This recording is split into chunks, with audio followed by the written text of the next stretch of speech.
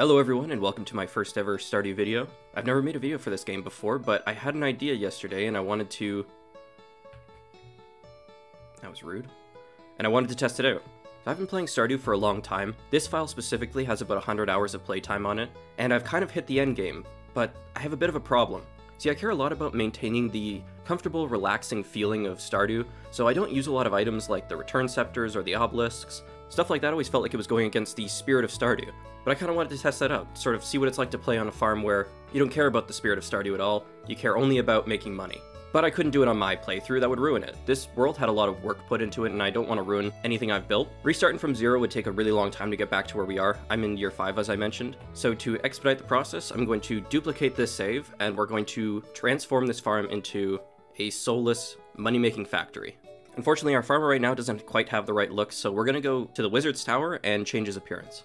So after a lot of tinkering, I finally successfully duplicated the save, and as you can see, I've changed his name to Beff Jezos of Amazon Farm. And actually that also changed my pet's name, so I think I accidentally did this, but that's kind of fitting. Credit to Spiffing Brit for the name. This video, linked above, where he turned one of his farms into a money-making factory, was part of the inspiration for this video. My second bit of inspiration was a series by the YouTuber Easy Lily, where she tries to become the first billionaire in Stardew Valley. So I've linked both those videos and their channels in the description below. This feels so weird to do because I've put so much work into this farm, but the original still exists, so I'm not actually destroying anything. Get rid of this. Will it allow me to destroy this building? I don't know if I've removed all the slimes. Okay, yep, I must have. I just come down here to get going, and I've just had a thought. I wonder if it would be quicker to remove this stuff using bombs. Like, does this destroy... Oh, that's so much quicker, okay. Because step 1 is just like getting rid of everything on the farm, and there's like a billion trees. I think I'll turn the rest of this into a time lapse, since most of this is just going to be blowing stuff up, and I'll be back when I'm done.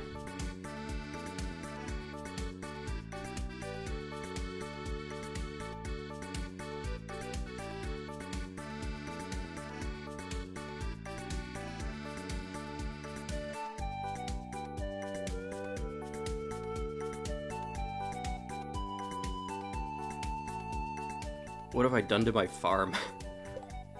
I've left this little area up here for kegs in the future because we're going to be having a lot more sheds.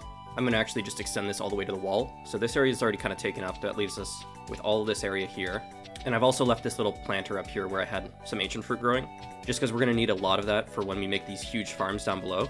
Before we get started on the farm, there's one thing I want to do really quick. I don't think Beff Jezos is a man of decoration. I think he's a man of industry. So we're going to make some aesthetic changes to the house really quick.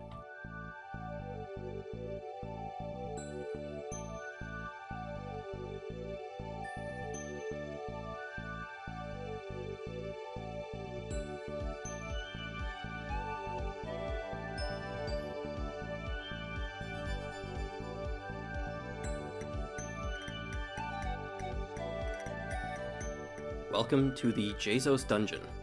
This felt much more fitting for what we're going to be doing. I'm going to be adding extra rooms and filling them with different things, but this suited the vibe of what we're going for a little bit better. I think the first step, for now at least, is to get the sheds moved next to each other. I can't do that today because I spent a little bit too much time on the dungeon in there. But the second step is to start getting seeds, ancient fruit seeds, and planting them as soon as possible so that they have some time to grow. This year we won't have the best harvest, but next year when we can plant on the 1st of spring, we'll be able to get a lot more out of our harvest. But just getting it down now will be a huge help.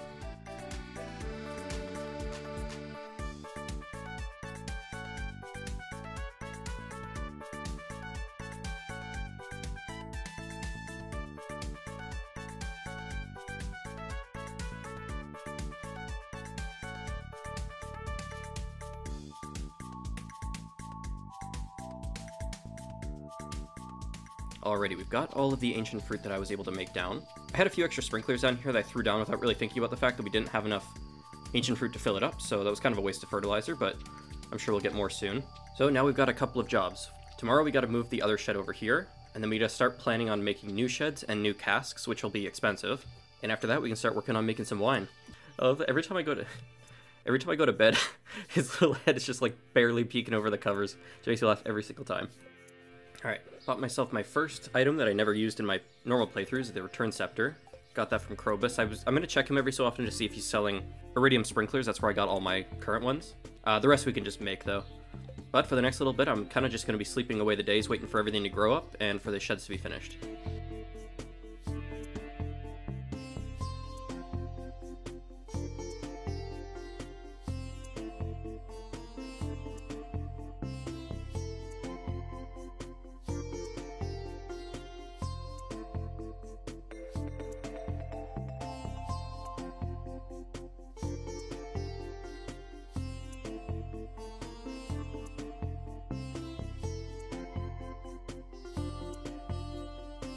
Alrighty, so some progress has been made on our little empire here.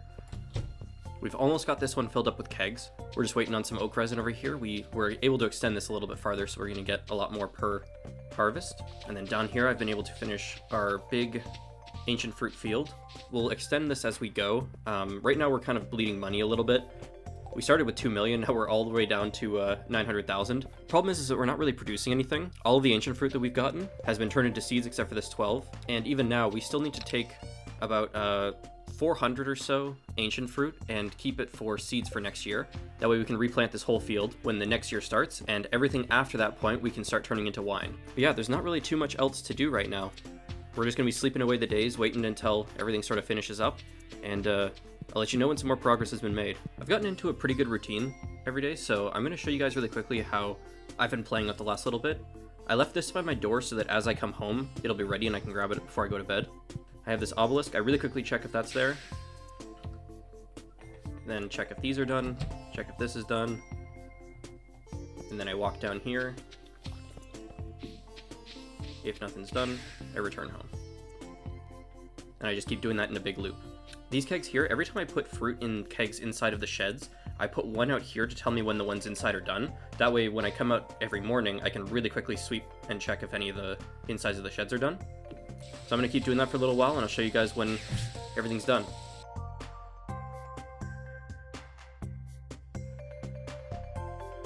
Alrighty, after a couple of good harvests, there was one where like the greenhouse, the top section, and the bottom section all finished at the same time, which got us to the 400 ancient seeds that we needed. So now we have the 800 seeds that we need for next season, which means the rest can all be turned into wine. So starting now, we're going to be producing a lot more money. I'm going to try and save all of the wine that we produce. I'm not going to sell it right away, and we'll see how much we can get in a single sell when the next season starts.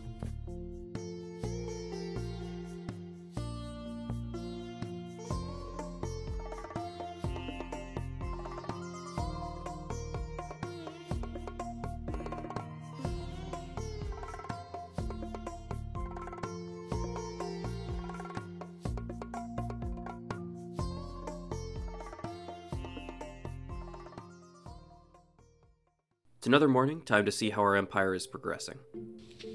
So as you can see, just by delaying the harvest of some of these fields by a day or two, I was able to make it so that everything finished on the same day. And this is great for us because one of the great things about ancient fruit is that it has a harvest cycle that is exactly the same as its wine cycle. So if you put an ancient fruit in a keg on the same day that you harvest it, they'll both finish on the same day. So what this allows us to do is harvest the entire field, turn it all into wine, sleep for 7 days, and rinse and repeat. We're all about increasing efficiency here on Amazon Farm, I forgot the name. As you can see, we've been stockpiling way more ancient fruit than we can turn into wine. And I'll do some calculations to figure out exactly how many sheds we'll need, but we're getting pretty close to when the last harvest is going to happen. It's already fall and we're getting close to the end of the month. Pretty soon we're going to lose all these fields, and I've got a plan for what we're going to do in the winter. See, Beff Jezos is not happy with having to slowly harvest each one of these crops. It takes forever to empty this whole field. So I think we're going to need to get some employees. Already, and the year is finally over. Well, at least the harvesting year. So we're going to wait a little bit longer for these last few bits of wine. All of the sheds are full right now. And then we're going to sell everything and see what this season got us. Now, this season wasn't as profitable as the rest will be in the future because A, it took us a long time to get all the ancient fruit ready, and B, we didn't have all the sheds that we could have had in order to turn more of the ancient fruit into wine, so there is definite room for improvement. However, I think this is a pretty good baseline. It'll give us an idea of how much we've improved when we add everything else in. So I'll meet you in 7 days when everything's ready to sell. Alrighty, here we are in winter. We're just about to sell all of the wine. This is how much we got in the short period that we were working. It's going to be quite a bit more once we've expanded our farm a little bit. but I think this is a pretty good place to start. But I mentioned earlier that we don't want to be doing this manually anymore. It's pretty tedious to be going through the fields alone, harvesting everything. It takes a while. So what we're going to do is hire some employees, and by employees I mean the Junimos. Junimo huts require star fruit, which is the most expensive thing that they need. I did a calculation for how many we need, and I've already forgotten. Let's just buy a bunch. So we're gonna get rid of some of the crops in our greenhouse. We got enough ancient fruit, it's not that big a deal. We can always replant it. We're gonna plant the star fruit, use it to make some Junimo huts, and let the Amazon employees do their work. Nice. I wasn't sure how much, whether the number was gonna go off the end or not, but yeah, 5,700,000. Pretty decent for our first go. Hey, and there we go, look at that. New achievement, 10 million. Yeah, we kind of rocketed past that milestone, but that's just a day in the life of Beff Jezos. But starfruit and Junimo huts aren't the only thing that we've got to work on during the winter. As I mentioned, we still need the sheds, which for one means we need to be constantly going to Robin to buy new sheds to place on the farm, but it also means that we need to be buying copper and iron as well, because we don't have enough for all of the casks that we're going to be building, especially if we're going to have like 7 or 8 more sheds. So I'm going to be grinding a little bit. That 7 million is going to pretty much get eaten up pretty quickly, but you got to spend money to make money, right?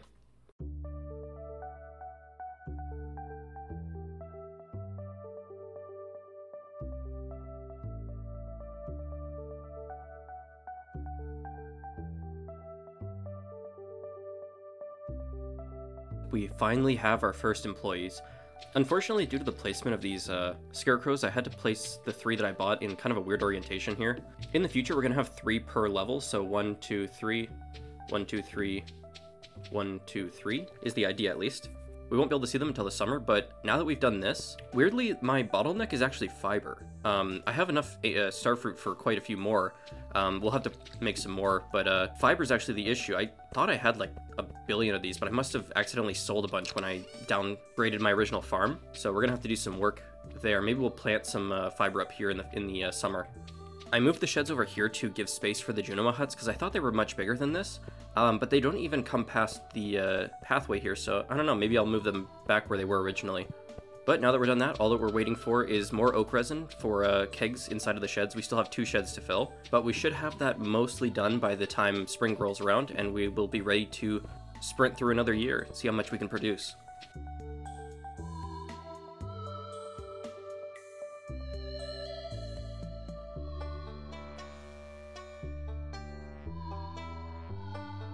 Beff Jezos was very displeased with his previous farm layout. I'm much happier now. I spent some time organizing everything. There were some real inefficiencies in the way that I was laying everything out.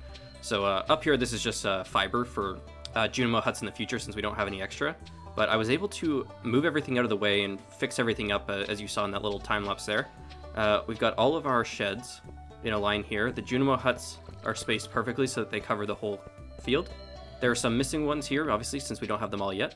But we were actually able to organize this in a way where everything fits together and we don't have that bar in the middle using up space. And then we've also got space, obviously, to keep extending sheds if we want to. And then we can also put some, if we run out of space somehow, down here. But we should have enough sheds for this because we're only going to be producing a little bit more than we were before. This should all be nice and efficient, ready for spring, which is very close. So I'm going to sleep a couple of days and we should be ready to start planting for next year. And we'll burn through that year, see how much we can produce. It's finally the first of spring. I just spent a little while cleaning up all the debris that spawned, which was actually kind of nice because I got 64 fiber for it, which we were in need of. We should have enough when this grows up, but it's nice to have a little bit extra now. I can try and buy some more Junimo huts, but now we just got to do the tedious process of filling this all up.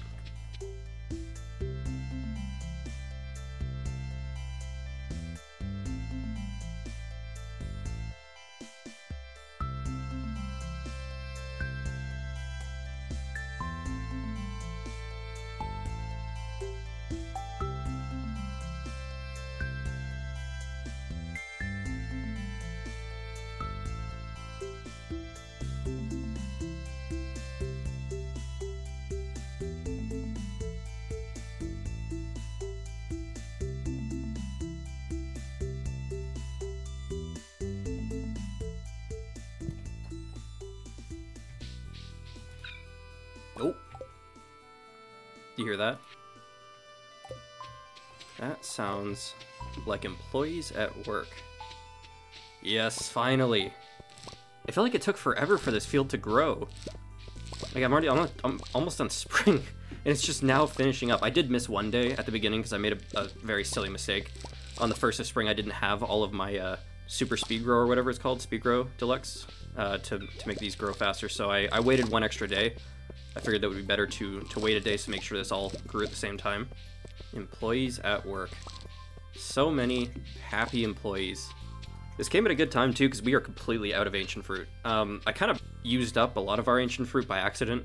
As you can see, I was trying to get 800 for our next planting for the next season, and I was just watching a YouTube video and just completely mindlessly used it all up, so we have like no ancient fruit left. What little we had left after I realized my mistake, I kind of already threw in some kegs here, so we're waiting on that to come through. But we're just gonna wait for these guys to work, and we should be good to start cranking out the numbers here, getting through this year nice and quick now that everything's all done, and seeing how much we can get at the end of winter. You know, I was a bit worried about using the Junimos before. Every resource online said that the Junimos were way too slow to use in big crop farms like this. But I guess because I have so many huts per, square foot, like these overlap.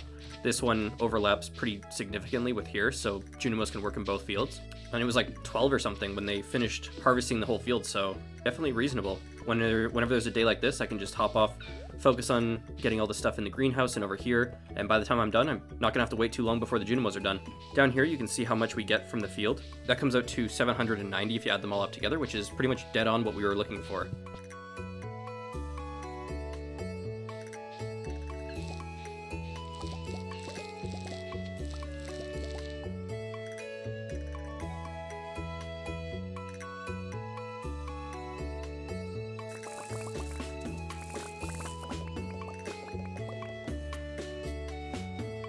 So as you can see, the year is finally over. It's the 28th of winter.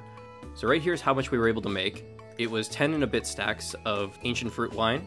We've got this for replanting next year. We got 58 starfruit wine from the extra bit of starfruit we had from the Junimo huts. I've started collecting diamonds as well. I feel like I have enough jades. I've got over 100. And then we were able to do 2 full harvests of the ancient fruit from the cellar.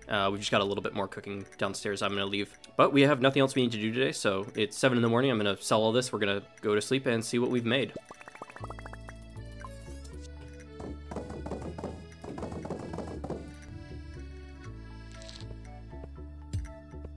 There we go. The numbers are a little bit longer than this. It doesn't quite show up. I think that's 14 million. Yeah, because usually when you sell this much, you get one number knocking off here. The fact that they're still moving means that there's a number missing. Here are all the prices of everything if you want to take a quick look. This was really impressive. I didn't expect this to sell for so much. I only started doing this like at the end of fall. So if we had been doing this the whole year, we would have been able to get quite a bit more money. Whoa! Jesus, I think it was more than I expected. Look at that. Okay, so I just did a quick calculation since we couldn't tell how much we actually made. The total for the whole year was $24,820,260, which is absolutely absurd. So we're definitely going to be buying some stuff, namely the golden clock. I'm tired of getting rid of all this debris on the farm every season. But that was a pretty good year. I think we're going to leave it there for this video. If you guys have any ideas for what you think Beff Jezos would like to do in Stardew, feel free to leave a comment. I'd love to hear you guys' suggestions. But that aside, thank you so much for watching, and have a wonderful day.